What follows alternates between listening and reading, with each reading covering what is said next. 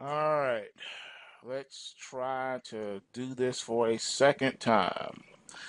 All right, this is our pre-market pulse scan, and we're looking at what's happening in the pre-market as well as what we can expect on the sheet. All right, real quick of note, we had economic numbers come out, and it's already pushed the the DGLD up to 58.46 in pre-market. So that's $2 above our entry price. We'll have to see how the market opens. I'm going to keep my orders working on the buy stop side. The market should dip, somewhat first. We'll see what happens.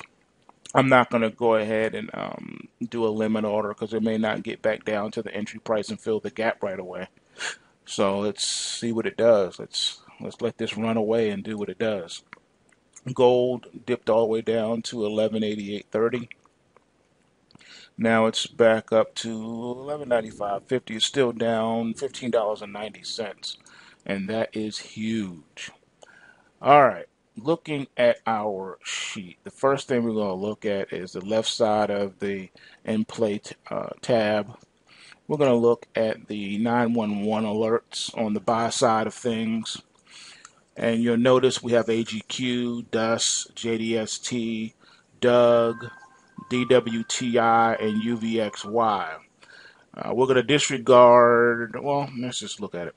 All right, on the AGQ, even though you have a rally alert, notice how right now the market is not pulse waving, and we closed yesterday at 35.49, and the market has a 42.59 entry price. Now, it is to be noted that both the pulse wave price trigger and the trend line resistance are the same number, which is a powerful indicator. But as this number goes down and we get closer to bottoming out process in silver, then this will be an entry price. Right now, the market is so far away, there's no way that that's going to fill unless the market hits the bottom and starts to rally.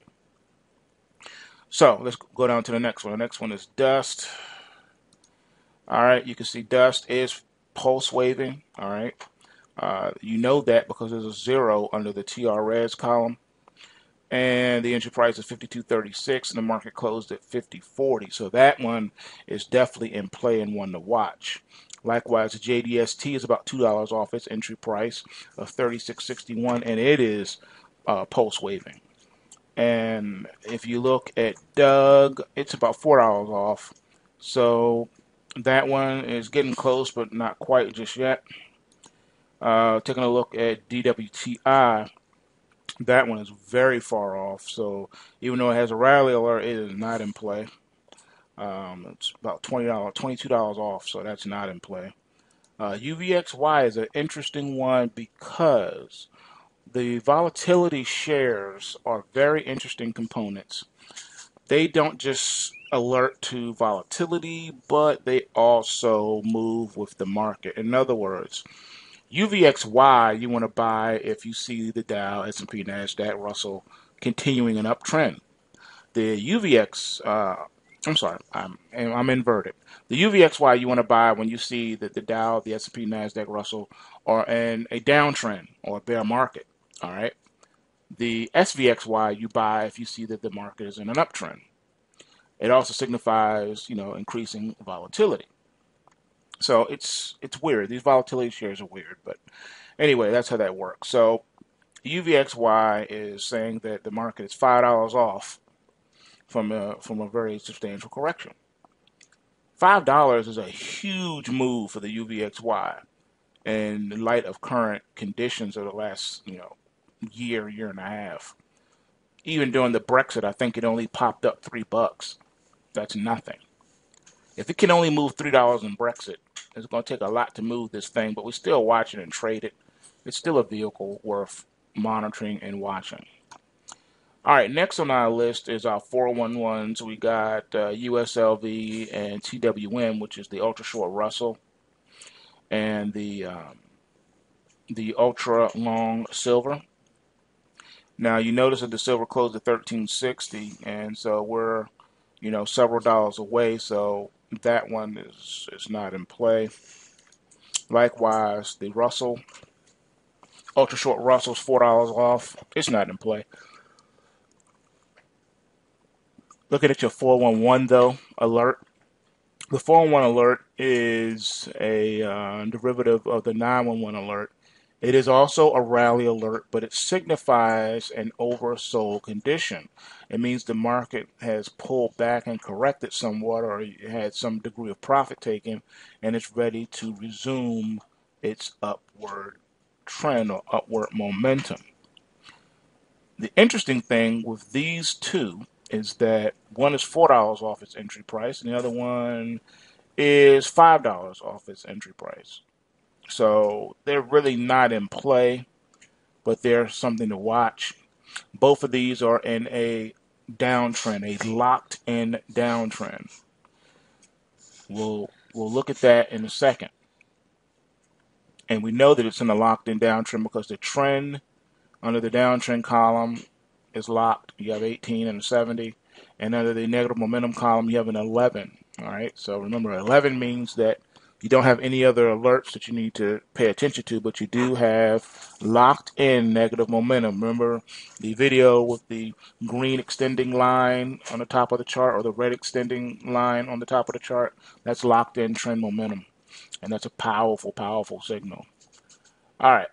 Moving up. Let's look at the 311 alerts. We have hack, AOR, DIG, GBTC, which is your Bitcoin ETF, GME, GNR, TQQQ, which is your long NASDAQ, PIO. Really haven't talked about that much in several years, but we're going to start talking about it again. FedEx and SVXY. Starting with PIO, that's your PowerShares Global Water ETF. That is in years to come, if the global elite have their way, that's going to be a very powerful ETF to watch. Now, it should be noted that since 2010, the price is still the same. The price is still the same as it was in 2010, and it's not moved in 6 years. You have approximately a $2 trading range. That's it. In order to make real money, you would have to trade millions of shares, basically. So that one is a dog, but we're watching it because of its significance to the New World Order. It's on the same vein as hack. All right. So if this ETF gets on and going, it has the potential to be $1,000 stock or higher. Just like hack has a potential to be a several $100 stock, at least $300. So we watch these because once they get into a strong bullish trend, we have no choice but to ride them. All right, your 311 is your swing trade alert. It means that you have locked in positive momentum, that green extended bar. In addition to that, it also means that you have positive swing Vix. We'll cover more of what a swing Vix means and a positive swing Vix means in the academy and during the webinar. But suffice it to say, the algorithms are picking up that these 311s, all but one of them is pulse waving positive, and that's the PIO. PIO is not pulse waving positive.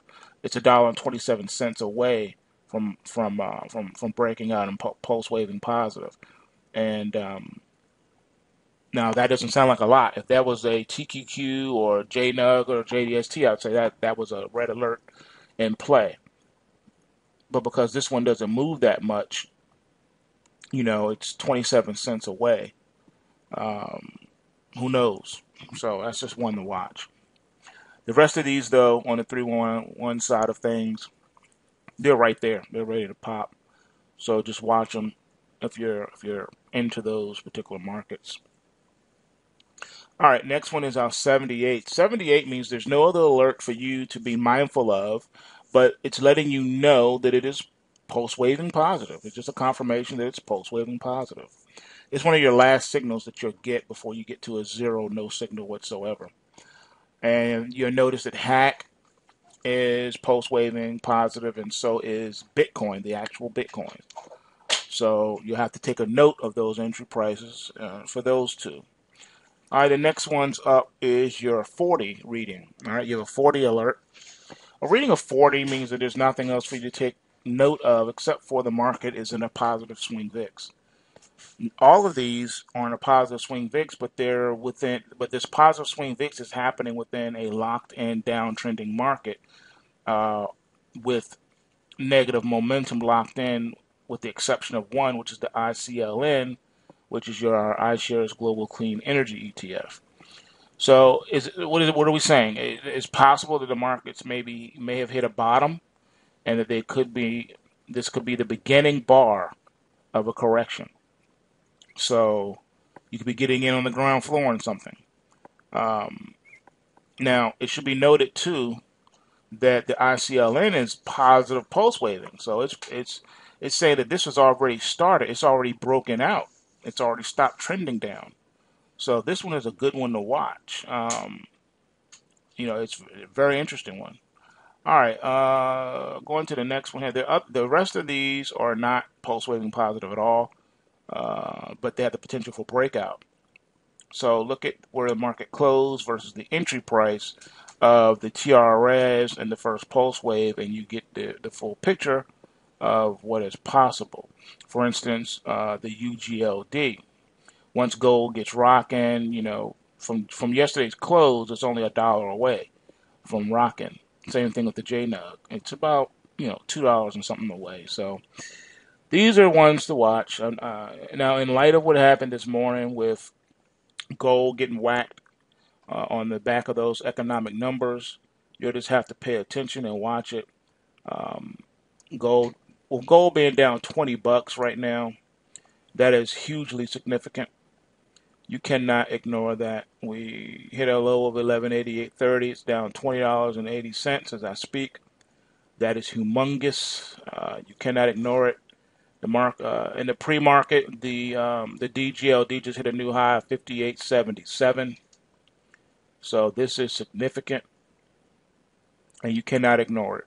And it looks like it's trying to lock in something too. So this is huge turning points happening in these markets, and you have to be privy to it, and you can't ignore it. So anyway, even if the market fills you and jumps up and fills you, don't worry about that.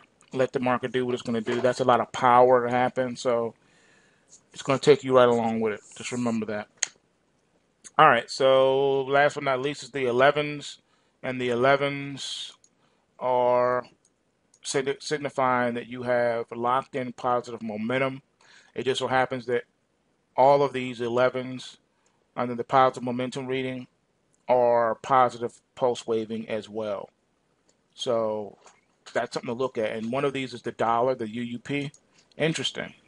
All right, 26.24 is the entry price, and the pre-market dollar is at 101.80. It's at 101.80. That's a new high. 101.80 is where it is. If it closes above 101.80, I have to tell you that signifies a locked-in new bull market trend for the dollar. Who knows how high it can go if we close above 101.80. I have to throw that out there.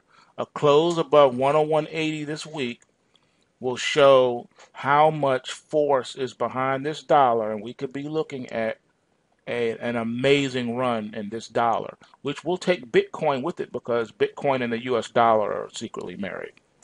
All right, that's all I got for now. So remember, bulls make money, bears make money, but pigs get slaughtered. So remember to take what you can, give nothing back, and don't forget to set those stops when you get filled on the DGLD today. Peace.